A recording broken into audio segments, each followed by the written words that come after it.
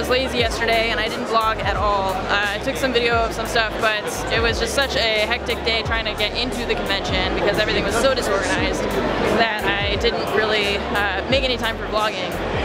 But here we are at the con. I'm on my way to my third panel and my final panel for the convention. I did 2 yesterday that were really awesome and I had a great time. And today we've got our gayest panel of TwitchCon, which I'm really excited about because Adam is moderating it. He's wonderful.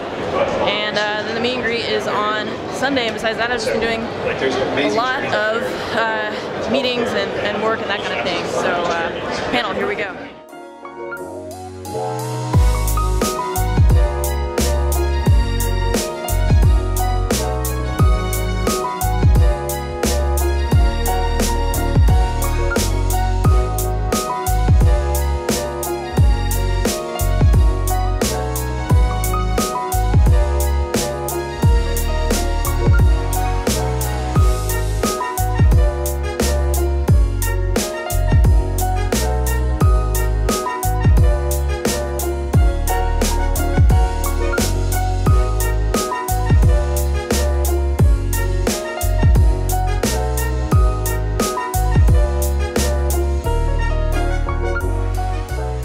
It's the last day of TwitchCon and it has been kind of a crazy experience. I'm up super early today because I have to meet with Twitch people for a couple of kind of promotional things that they're working on and doing some interviews.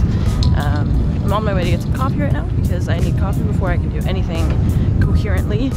And then we're just gonna see where the day takes us. I'm hoping that I can get a little bit of time today to do a little bit more vlogging. This has been definitely an interesting TwitchCon.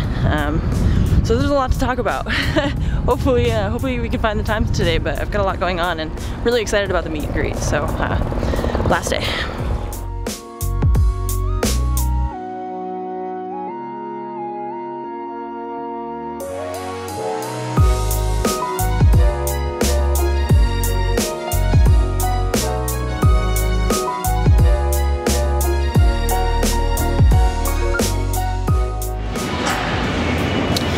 So let's talk about TwitchCon. I think that the Long Beach Convention Center maybe is not the best. I'm hoping that next year they don't do it here at all. Very disorganized, and I'm not sure if it's like Twitch or if it's the venue staff or what happened, but like super disorganized. I don't know if it's just the fact that Twitch is getting bigger and there's just so many more streamers and partners and affiliates and all that stuff where now it's just, it feels like the convention is too disjointed, or there's just some feeling about TwitchCon now that it just doesn't feel the same as last year. I had a great time last year.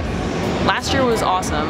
Let's talk about the positives. I had some great panels. I really hope you guys enjoyed. You were able to watch either live. I got to meet a lot of new people from the Armory community, which was really awesome. I had a great time with that. I've got to hang out with some people that I've met before in the past. I got to see a lot of my streamer friends. I had some great panels that I really hope you guys enjoyed, whether you were tuning in on Twitch or you were watching live. We did a panel on merchandising your brand. I used to be a graphic designer and worked in brand identity and that kind of thing before I got started with streaming.